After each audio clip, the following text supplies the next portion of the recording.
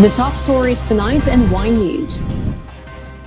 Metro Manila is starting to transition to the new normal after Metro Manila mayors agreed to lift the unified curfew hours for the first time. And the COVID-19 situation in the Philippines continues to improve with the lowest daily tally recorded today. However, data from 7 laboratories were not included. In the political sidelines, the camp of former Senator Bongbong Marcos described the plea seeking the cancellation of his candidacy for president as a predictable nuisance petition. Meanwhile, the Philippine National Police assures looking into the alleged human rights abuses in the conduct of the government's war against illegal drugs. For our global stories, the government of Ethiopia urges its citizens arm themselves and protect the capital against Tigray rebels advancing in the city of Addis Ababa. And a story of hope after a 4-year-old girl was found alive more than 2 weeks after vanishing from an Australian campsite. Good evening, Philippines and the world. Today is Wednesday, November 3, 2021. I am Herlene Delgado. Join us in the next hour as we deliver today's top stories around the Philippines and other parts of the world. I'm Angelo Castro III. We are also seen in 1,935 satellite monitoring centers nationwide and via live streaming worldwide through the UNTV News and Rescue social media accounts and our website, untvweb.com. I am William Theo. First in the news, the passenger capacity for rail and selected public utility vehicles or PUVs operating in Metro Manila and adjacent provinces is set to increase from the current 50 to 70% starting tomorrow, November 4. The Interagency Task Force for the Management of Emerging Infectious Diseases, or IATF-EID, approved the move last October 28 amid the continuous decline in COVID-19 infections in the country. Here's Department of Transportation Assistant Secretary Mark Steven Pastor on their plan to further increase the passenger capacity on public transportation. Sa ika-30 araw po ng ating pilot run, magsisimula bukas, dito po i-evaluate ng DOTR kung epektibo po itong ating increase in capacity at magre-recommenda rin po tayo na increase na po ito sa 100 capacity katulad po ng objectives talaga ng kagawaran na maging full capacity po ang ating road-based public transportation. Meanwhile, the use of plastic barriers inside public utility jeepneys are also not required nationwide, provided that proper physical distancing is observed. Also, commuters will not be allowed to stand inside modern jeepneys and buses. LTFRB Chairman Attorney Martin Delgra III clarifies this issue. Magdudulot ng kalituan kung meron pong nakatayo sa loob na makikita natin sa mga pampublikong sasakyan. At minarapat na lang po natin na i-reconfigure kung saan po pwedeng umupo sa loob ng pampublikong sasakyan so that we'll be able to commit to the increase in passenger capacity up to 70%. Despite the easing of restrictions, the DOTR reminded the public to observe the health protocols against COVID-19. The Philippines recorded 1,591 new cases of novel coronavirus disease or COVID-19 today. The number of newly detected cases was the lowest since February 24, wherein 1,557 cases were confirmed during that time. In its latest bulletin, the Department of Health, or DOH, said that the number of active cases in the country is down to 38,014. These cases represent 1.4% of the total case count, which is now at 2,793,898. Of the active cases, 69% are mild, 13.87% are moderate, 8.1% are severe, 5.2% are asymptomatic, and 3.4% are in critical condition. Meanwhile, 4,294 new survivors were logged. These brought the recovery tally to 2,712,298. The death toll, however, climbed to 43,586 after 186 more patients died. All laboratories were operational on November 1, but 7 laboratories failed to submit their data to the COVID-19 document repository system. Meanwhile, the overall global COVID-19 caseload has topped 247.6 million, while the deaths have surged to 5,014,808, according to the Johns Hopkins University. The U.S. is the worst-hit country with the world's highest number of cases and deaths at 46,171,230 and 748,621 respectively, according to the CSSE.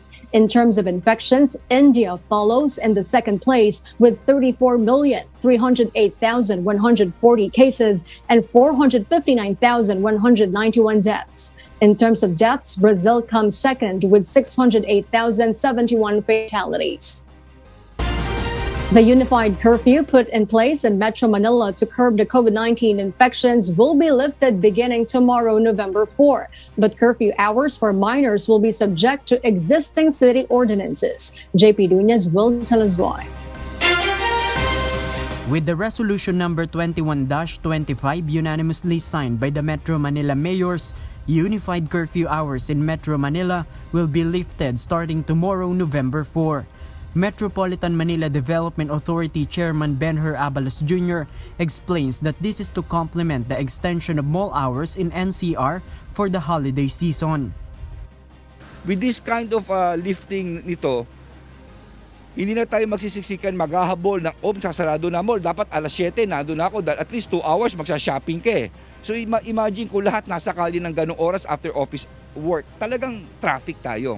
Pero with this kind of a scheme, spread out tayong lahat. Starting November 15, mall hours will shift to 11 a.m. to 11 p.m. to spread out mall goers in preparation for the holiday season. However, the existing curfew ordinances for minors by the respective local government units in NCR will still be effective. So dahil ang Metro Manila Council ay nagdesisyon po na tanggalin ang curfew, automatically ang curfew ng San Juan ay matatanggal na rin. Ngunit kung merong minor de edad na pupunta sa mall, na alam naman natin hindi pwede, ang magulang o guardian ng minor de edad ito, siya ang pwedeng ipatawag ng barangay kung mahuli nga ang minor de edad sa labas at siya ang pwedeng mabigyan ng multa. Merong ilang LGU na may existing curfew even before the pandemic, sa mga minors, yung below 18. Ngayon, yung mga wala, katulad namin dito sa bayan ng Pateros, I am inclined to request our municipal council na magpasa ng ordinansa na panatilihin ang curfew dun sa mga below 18. Katulad nga ng sabi ko, maliban na lang kung sila ay kasama ng magulang. Ibig sabihin, kung sila ay lumabas bilang pamilya o sila ay kasama ng nanay o tatay nila, papayagan natin ito kahit beyond 12 midnight pa. The MMDA is optimistic that Metro Manila will be placed under Alert Level 2 restriction in the coming weeks and Alert Level 1 come December. The business sector echoes the same sentiment. I'm glad that we now can move towards Alert Level 2. I don't think our medical advisors should be too scared about the situation. Because if we were able to call an early lockdown when many people were not for it, the mayors joined us, then we are responsible businessmen. We are not going to open up carelessly. Let's believe that the cases are going down. And I mean, these numbers are for real. JP Nuñez, UNTV, News and Rescue. We serve the people. We give glory to God. The government has increased its vaccination goal per day to 1.5 million by November 20. However, President Rodrigo Duterte has raised what he called fault lines in the country's vaccination rollout. Rosalie Cos explains why. So far, 108 million doses of COVID-19 vaccines have arrived in the country and 49 million doses are in the storage facilities. As part of the massive vaccination campaign of the Duterte administration, the government aims to administer 1 to 1.5 million of doses every day, starting November 20. Ang ating natin is ma-achieve natin yung 1 million to 1.5 million jab starting on November 20. To achieve this, more than 4,000 to 5,000 vaccination centers should be activated, and NGOs, government agencies, private sectors, and volunteers must be mobilized. Meanwhile, President Rodrigo Duterte said he is not contented with the vaccination rollout. Thus, he directed the Philippine National Police as well as the Armed Forces of the Philippines to provide all necessary support for the speedy distribution of COVID-19 vaccines. May nakita kaming fault lines sa overall picture ng program ng vaccination. Medyo hindi ako medyo na kontento. To this end, I have reiterated my instructions to our agencies to make sure that our local government units will receive their daily job performance so that our country can reach the target of 1 million jobs or more every day. He also directed the Department of the Interior and Local Government to impose sanctions against local chief executives who will not perform their duty well to expedite their vaccination rollout. Despite the challenges, the chief executive is still confident that the Philippines will be able to reach its target of 50% full vaccination rate by end of 2021. Rosa Licoz, UNTV News and Rescue. We serve the people, we give glory to God. The Department of Health assures that planning for booster doses is now underway. The DOH targets to administer booster shots for the A1 sector or the healthcare workers before the year ends. Aiko Miguel explains why. The Health Department will immediately start the rollout of booster doses for the healthcare workers or A1 sector once they receive the recommendation from the World Health Organization Strategic Group of Experts. Currently, there are 95.39% or 1,563,363 healthcare workers who are already fully vaccinated. The Health Department assures enough COVID-19 vaccine supply for their booster shots. The DOH is also awaiting the recommendation from WHO SAGE to see what COVID-19 vaccine brands will be used for third dosing and for booster dosing of the prioritized sectors. We are still awaiting the Strategic Advisory Group of Experts that I mentioned earlier. This is the WHO sanctioned or supported, which will come out. This advisory will come out within the month, hopefully by mid-November, so that we can already start our boosting booster doses for the healthcare workers. Basta meron ng EUA, meron ng SAGE, so we will be ready to roll out immediately. Nagpaplano na tayo. We have our data. We are validating sa ating mga areas, facilities nationwide, ano yung mga bakuna nila, para alam na natin, maibigay natin. As soon as the SAGE recommendations come out the following day, pwede na natin magbakuna sa mga healthcare worker priority. The DOH clarifies that booster doses are for healthcare workers and third dose are for the A2 sector or senior citizens and individuals who are immunocompromised. The Philippine Food and Drug Administration confirmed 4 vaccine manufacturers have submitted their EUA application to amend their dosing regimen approved in the country.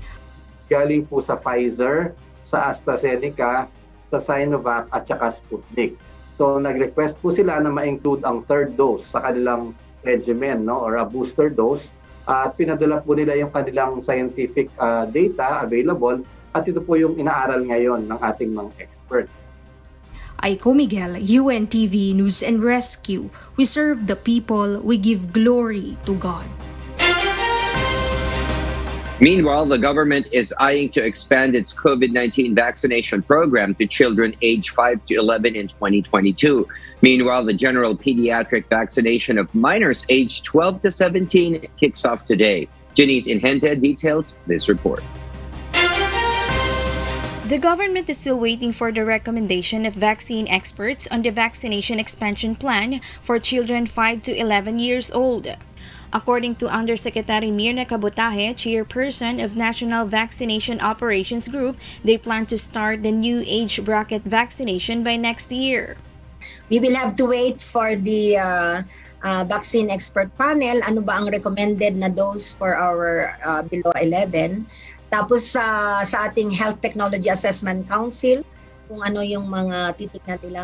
And then our FDA, kung mabibigyan ng EUA. Kabotahe also said that it is up to these agencies to decide what COVID-19 vaccine brand can be given to minors. It looks like it's Pfizer and even Sinovac that have initially started their pediatric below 11 years old, 5 to 11 vaccination. This is in the horizon. Yes, they have, it is up to our vaccine SAR and our negotiating panel together with our advice from our planning and policy team of the DOH to look at the, pwede na ba yung bata below 11. The National Task Force Against COVID-19 targets to vaccinate 80% of the 12.7 million qualified population of children by December. Earlier, the general pediatric vaccination started for children aged 12 to 17 years old. In Metro Manila, several vaccinees encountered problem with their requirements. Ang kailangan daw po ay original copy. Hindi naman po namin alam na kailangan ng original. Andito na rin naman po kami. Pag wala daw po nun, hindi po pwede. Sana po pag ganito pong siguro hindi naman siya major problem. Parang minor lang naman, pagbigyan na. Naiwan lang po yung original PSA. Yun lang naman po. Need po talaga ng original, kaya pinabalikan pa po yung original. The local government units reminded parents to check and complete the requirements needed before heading to vaccination sites. Janice and Hente, UNTV, News and Rescue. We serve the people, we give glory to God. In other news, the list of the private schools that will be allowed to participate in the pilot implementation of limited face-to-face classes will be out and finalized by next week. Education Assistant Secretary Malcolm Garma confirmed that there are 57 private schools that have been submitted already for evaluation. Sa ngayon po, yung Secraki, hindi pa ho pinal yung desisyon kung sino-sino yung 20 pribadong paaralan ang lalahok dito sa ating face-to-face. Pero sa ngayon po, meron na ho tayong 57 or 57 private schools that have been submitted already for evaluation. Meanwhile, DepEd has completed the list of 100 public schools that will join the pilot face-to-face classes.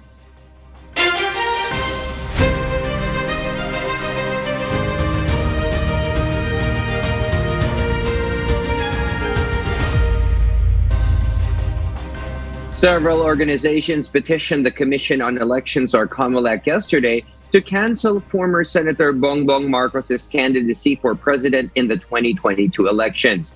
The camp of presidential aspirant responded that the petition was lodged out of fear of how well he is performing even before the campaign period. Dante Amento tells us why. Attorney Vic Rodriguez, spokesperson of presidential aspirant Ferdinand Marcos Jr., has questioned the timing over the filing of a petition asking COMELEC to cancel the latter's candidacy. Rodriguez stresses it was a form of gutter or dirty politicking and a predictable nuisance plea. Hindi natin lubos maunawaan bakit ang mga taong ito ay ayaw na ayaw lumaban sa isang patas na arena. Bakit kinakailangan ninyong gulangan, bakit kinakailangan ninyong dayain ang sambayan ng Pilipino sa pagsasampa ng mga kasong walang kakwenta-kwenta? But Marcos's camp assures to respond to the petition in due time. Currently, they are still waiting for the original copy of the complaint, which will be furnished by the poll body. We have to wait for our own copy, the official copy coming from the COMELEC. We have to wait for the official notification. But as I have said earlier in my statement, that I am sorry to disappoint the yellow wannabe political assassins. We are not going to engage them in gutter politics. Attorney Rodriguez added, based on initial information they received, the petition is a propaganda and primarily devoted to the old yellow narrative or political attacks. Meanwhile, COMELEC spokesperson Director James Jimenez disclosed they will tackle the matter, though how long it will take for the ANBank to decide is not certain. The COMELEC gave the process over handling of cancellation case. The case will be raffled to determine which division handle it. Summons will be issued and served to the parties. Respondent will have 5 days to respond over the petition filed. Pre-conference will be conducted for the case, after which the parties would be given 3 days to submit their memorandum, and the possible resolution will follow. Dante Amento, UNTV, News and Rescue. We serve the people. We give glory to God. Meanwhile, presidential aspirant Senator Ronald Bato Dela Rosa is willing to convince President Duterte to run for senator in the upcoming elections. Meanwhile, the senator will not give way for the presidential bid of former Senator Bongbong Marcos unless his party will tell him to do so. Harleen Delgado will tell us why.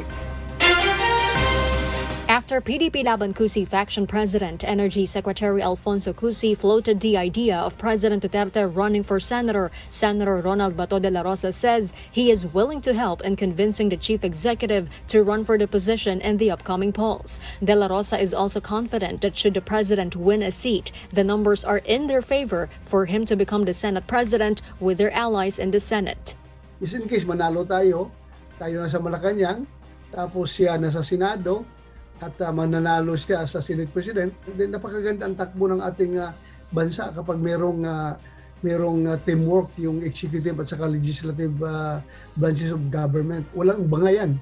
Meanwhile, Dela Rosa will not withdraw for another presidential aspirant, former Senator Ferdinand Bongbong Marcos. This as Davao City Mayor Sara Duterte Carpio appealed to her supporters to forgo the planned caravan, reiterating that she won't be running as president. Magkakampi kami, pero as far as mag-withdraw ako in his favor, mukhang malabo mangyari dahil hindi man siya kapartido namin. Hindi namin siya kapartido and depende nga sa party decision namin. Well, kung sabihin ako ng partido namin, sige, mag-withdraw ka at i-adapt natin si Senator Bongbong Marcos, wala po problema sa akin. As I have said, team player ako. Marcos Jr. is the standard bearer of Partido Federal ng Pilipino. He has yet to announce his running mate and his full slate. While getting ready for the campaign trail, Dela Rosa is still hopeful that Mayor Sara will eventually change her mind until the November 15 substitution deadline. Harleen Delgado, UNTV News and Rescue. We serve the people. We give glory to God. Several presidential aspirants have laid out their plans to solve the current problems in the country amid the COVID-19 pandemic. Meanwhile, some of our countrymen expressed their own sentiments on the issue. Nelma Ribohok has the story. Should he become the next president of the country, Leody de Guzman wants to provide the needs of teachers and students for their online classes. He also wants to unburden the teachers. Dapat bawasan yung load ng mga teacher, ng mga estudyante, at gawing conducive yung klima sa kanila. Bawasan ng pressure kasi ang dami ng pressure, hindi lamang sa estudyante kundi sa mga guro. Vice President Leni Robredo has laid out her plans to solve the problems of the COVID-19 pandemic. She wants to end corruption, provide cash assistance to families, and enough benefits for healthcare workers. Tigil ang korupsyon, tigil ang anomalya, mahusay at matinong pinuno sa tuktok ng COVID response strategy. Alaga sa mga nangangalaga, sapat na sahod para sa frontliners, at sapat na suporta sa mga ospital. Para kung magkasakit ka, makakakuha ka ng atensyong medikal na walang inaalala. Senator Ronald Bato Dela Rosa, on the other hand, has his own strategy which will focus on vaccination program. Hindi naman kailangan pang video-video dyan. Simple solution dyan is bakunahan natin lahat ng Pilipino. Mag-produce tayo ng mga enough vaccine supplies para mabakunahan ang lahat. Yun lang naman nakikita ko. Wala na maraming paik-ik-ik dahil lahat naman ng mga solusyon ginagawa na ng ating IATF kung anong dapat gawin. Senator Panfilo Lacson also believes that vaccination is the key to reopen the economy. Like any other presidential aspirants, Manila Mayor Isko Moreno aims for normalcy amid the pandemic. Well, sa totoo lang, straightforward. Gusto ko magbukas ng negosyo. Gusto ko makabalik na ang bata sa eskwela. Dapat yun ang susunod natin direksyon. Pag nagbukas ang negosyo, may oportunidad makapagtrabaho. Pag mayroong oportunidad makapagtrabaho, may mapagaharimunan sila sa pamilya. Meanwhile, several Filipinos expressed their own sentiments and stated what the government must do amid the pandemic. Sana mabigyan kami ng ayuda ng pamahalaan tulad dahil sa gasolina. Linggo-linggo nagtataas. Hindi namin kaya maggasolina. Dati nagpo-full-tank kami, ngayon hindi na kami nagpo-full-tank eh. Halos lahat nga eh. Mahal. Sana baguhin na nila para ibaba na nila yung lahat ng bilihin para naman giginawa buhay ng mga Pilipino. Kasi sobra na eh. Hirap na talaga, sir. Halos di na kaya. Ang gusto ko pong bumalik yung normal na biyahe para po makauwi na po ako sa amin, sa Mindanao po.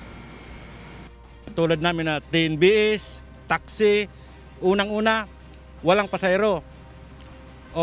Yung mga katulad namin TNBS, hindi naman nga kami pinagbawalan magbiyahe. Sige, biyahe. Pero ang tanong, sino ang sasakay? Wala na. Ay paano yun yung may mga hulugan na ang inaasahan lang yung pamamasada? Karamihan sa amin nahila na, sir. Ay yung mag-face-to-face in school, parang okay na sa mga bata rin. Kasi mahirap pag nasa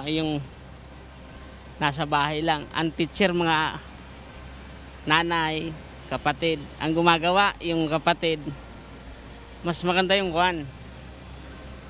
balik school na. Kung hihiling po ako sa gobyerno, yung ipagpatuloy na lang po yung libreng sakay sa carousel. Mas bukod na maraming makakatulong sa mga empleyado. Although these aspirants to be future leaders have different views and plans for the country, what's important for Filipinos is that these leaders must address the problems brought by the pandemic and never renege on their duties to protect the welfare of the people. Nel Maribuhok, UNTV News and Rescue. We serve the people, we give glory to God. The Philippine National Police is working to know the truth behind the alleged human rights abuses and the conduct of the war against illegal drugs. Leia Ilagan reports why. The Philippine National Police acknowledged the analysis of the Commission on Human Rights over the alleged abuses and violence in the conduct of anti-illegal drugs operations since July 2016. This was based on the 500 cases during the drug war campaign of the government which the CHR looked into. PNP Chief Police General Guillermo Eleazar says they respect the investigation as this task falls under its constitutional mandate. But the main reason behind the investigation conducted by the CHR is the same reason why we coordinated with the Department of Justice for the review of the police operations relating to the campaign against illegal drugs. Based on the report, only 11 survived out of the 466 individuals who allegedly resisted arrest during police operations. The CHR also stressed that 87 victims had mostly multiple gunshot wounds on different parts of the body. Eleazar says they also want to know the truth on the allegations. We in the Philippine National Police would also want to know the truth because these allegations of human rights and extrajudicial killings that have been hounding us in more than 5 years have resulted in sweeping generalization that all our operations against illegal drugs are tainted with abuses. But the PNP chief also expressed that the war on drugs resulted to the decrease of index crime in the country. This is unfair to a number of our operatives who have died and were wounded in the conduct operations, and this grossly ignores the fact that the efforts and sacrifices of our men on the ground have resulted in the unprecedented reduction of index crimes across the country. The DOJ, through the cooperation of the PNP, has started its investigation on the drug war death, in which 52 cases were already checked by the National Bureau of Investigation. Leia Ilagan, UNTV, News and Rescue. We serve the people, we give glory to God. A Pharmally employee has filed sedition charges against Senator Hontiveros and her staff after her witness in the Senate Blue Ribbon recanted his testimony, now claiming to be bribed. But the senator vehemently denies the allegations, calling the sedition charge laughable. Arlene Delgado will tell us why. Senator Risa Hontiveros and her camp are willing to answer the complaints filed by a Pharmally employee against them before the Office of the Ombudsman. This as a certain Jamie Vegas, who claims to be a Pharmally employee, claimed that his co-worker VJ Almira, who testified before the Senate Blue Ribbon Committee about the tampering with face shield expiry certificates, was persuaded by Hontiveros' office to testify in exchange for cash amounting to 20,000 pesos. In a press conference today, Almira also recanted his testimony. Wala naman po talaga ang intensyon na siraan ng aking kumpanya na pinapasukan. Ginawa ko po yung dahil lang ako sila ng tulong sa aking anak. Akala ko po ay litong pagtulong lang ang ginagawa nila.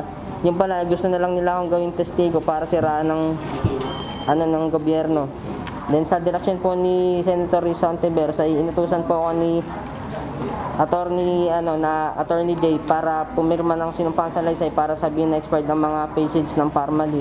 Lahat din po ng mga sinasabi ko sa video ay tinuturo sa akin nila attorney po. Ayun po kasi yung pinag-uutos rin po galing po sa opisina nila Senator Risa Hontiveros. Included in the complaint are conspiracy to commit sedition and sedition, accusing Hontiveros and her staff for conspiring to bring down the government of President Duterte and his political party. Other charges include subordination to perjury, offering false witness and evidence, and alleged violation of Republic Act No. 6713 or the Code of Conduct and Ethical Standards for Public Officials and Employees. Hontiveros denies the allegations, showing screenshots of Almira's online messages as early as September 3 as receipts that it was the Pharmally employee who contacted her office offering to divulge information. Wala siyang hiningi at lalong wala kaming inoffer na kapalit. Pagkatapos niyang i-tape yung video na ipinakita ko sa Blue Ribbon hearing, may insidenteng natakot siya.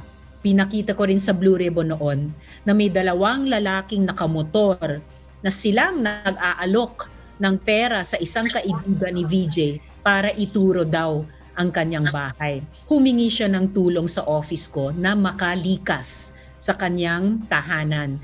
Siya ang humingi ng assistance para panggastos sa lilipatan nila. Walang bribery on the part of anyone in my office or my whole office with regards, JV. Klarong-klaro po yun. Attorney J. Becama, the legal counsel of Hontiveros' office, admits giving aid to Almira for his relocation and sick child, but denies giving 20,000 pesos to supposedly persuade him to testify.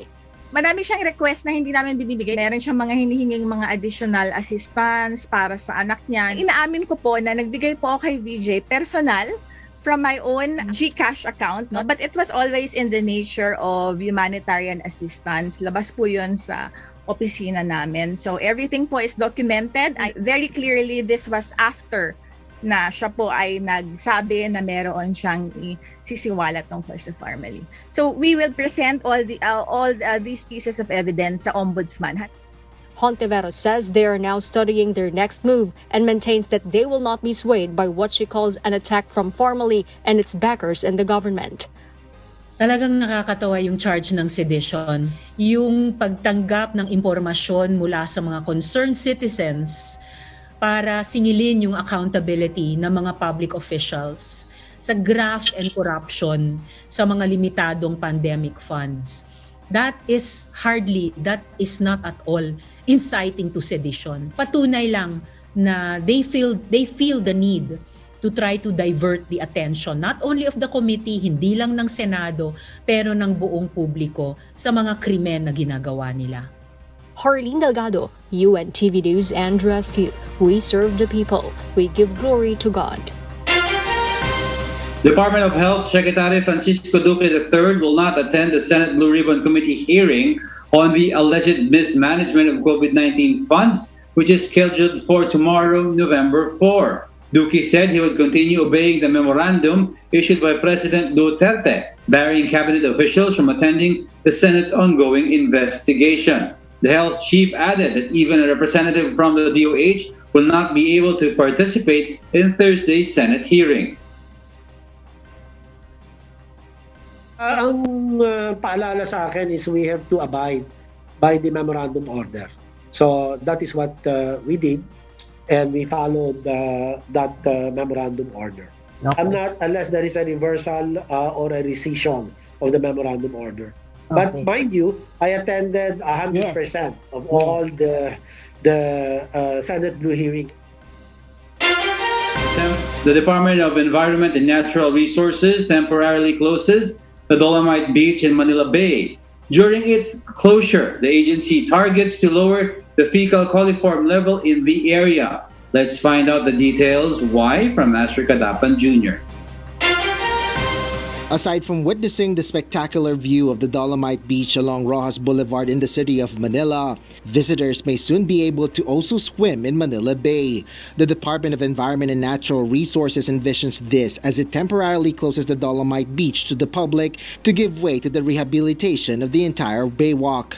DNR Undersecretary Jonas Leones explains that they only had a soft opening of the beach due to delays in the procurement of materials needed in its rehabilitation. But as restriction brought about by the pandemic eases, they are now ready to proceed with their rehabilitation work. Tututukan po natin ngayon ang paglilinis ng tubig sa Manila Bay upang sa ganoon hindi na lamang pasyal ang maaaring gawin ng ating mga kababayan sa Dolomite area, kundi pati ang pagligo at paglangoy sa nalalapit na panahon. The DNR is looking to resolve the solid wastes being washed ashore the Manila Bay from adjacent provinces, particularly Cavite, Pampanga, and Laguna. The agency also finds ways to divert the drainages in the baywalk to its sewage treatment plant in the area. Undersecretary Leones expects that these will significantly reduce the fecal coliform level in the area, as it has been doing in the rehabilitation of the Manila Bay. The DNR targets to lower the fecal coliform level to 100 mpm per 100 millimeter so it can be safe for swimming. Prior to our rehabilitation efforts sa Manila Bay, the range of fecal coliform there ay nag-range sa mga billions to millions. Tapos naging millions to thousands. Dito sa area na ito, ang pinag-uusapan lang po natin na fluctuations dito ay nasa thousands to hundreds na lang po. The DNR assures the public that they will reopen the Dolomite Beach once the second phase of the rehabilitation is completed, targeted before the year ends. Asher Kadapan Jr., UNTV News and Rescue.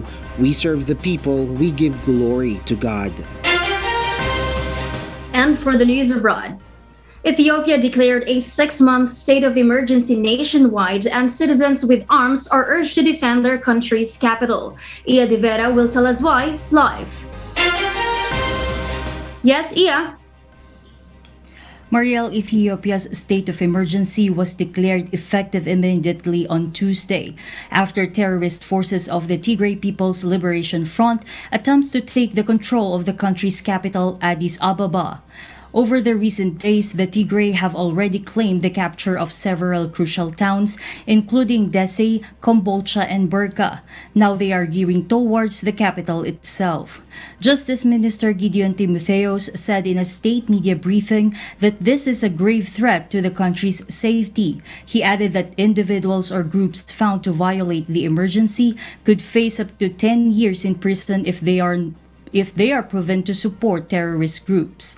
In response, the citizens themselves are encouraged to take part in actively defending the capital, and those with weapons are urged to register their arms for use in defense of their neighborhoods under the provision of security forces, according to Chief of the city's Peace and Security Forces, Kenya Yadeta. The conflict is said to have started when the Tigray lost their political influence after current Prime Minister Abiy Ahmed took office. The conflict sent 400,000 people in Tigray into famine, with thousands of civilians killed and millions of people were forced to flee their homes. Mariel? Iya, are there updated status reports regarding the Tigray plans? Mariel, a big part of Ethiopia's northern regions have blacked out communications and also restricted journalist access. This makes it very difficult to verify any claims regarding the matter. What we do know is that the international community has now raised a concern over the growing conflict, pushing authorities to announce a ceasefire on the battlefield. Back to you, Mariel. Thank you, Iya De Vera, for that live report.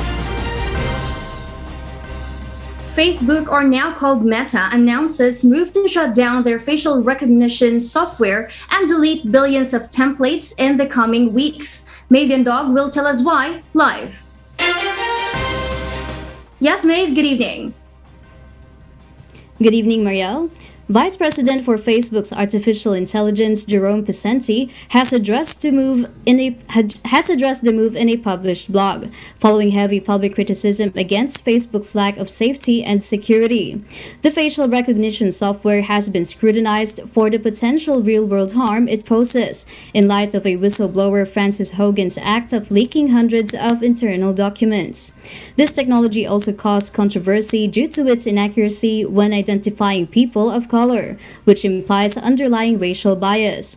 Pesenti explained that this feature has allowed billions of users to automatically tag themselves and others in public posts, allowing effortless engagement with other users.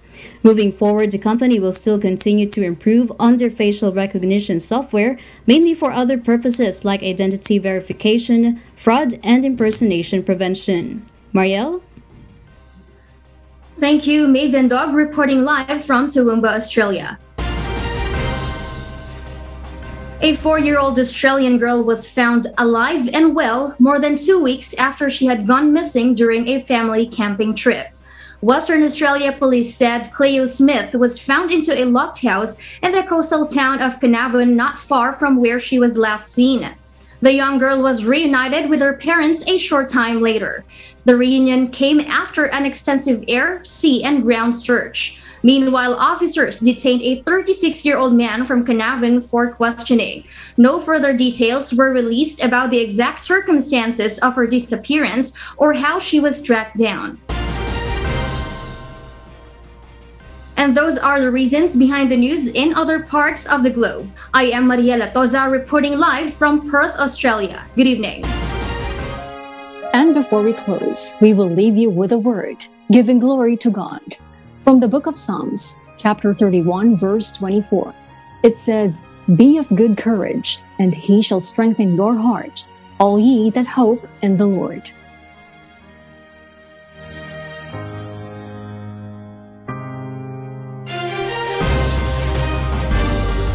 And those are the reasons behind the news, November 3, 2021. I am Herlene Delgado.